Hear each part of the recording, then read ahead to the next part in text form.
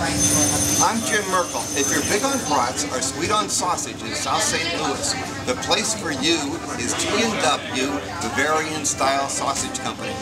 German sausage meisters Helmut and Henry Wanninger came to the United States and partnered with German-American Otto Gummersheimer to start the companies in the 1960s. Today, Helmut's son Gerhard and Henry's son Bob are still using old family recipes to make their authentic German sausage. Not to mention Cajun-style sausage, Polish sausage, Spanish sausage, Hungarian-style bratwurst, and Italian bratwurst.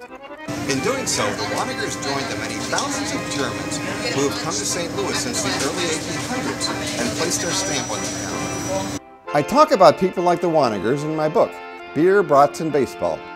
It tells the often serious, sometimes funny, and truly amazing story of Germans in the Gateway City.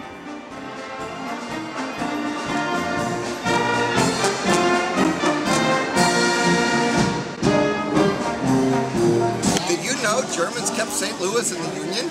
Did you know Germans ran 80 to 90% of the breweries in St. Louis in the 1860s? Did you know a German owned a Major League ball team that won 4 consecutive Major League championships in the 1880s? Did you know a German language daily newspaper operated in St. Louis as late as 1938? Germans brewed the beer, named the streets, ran the ball club, and were a driving force in city politics. They helped make this town a place like none other.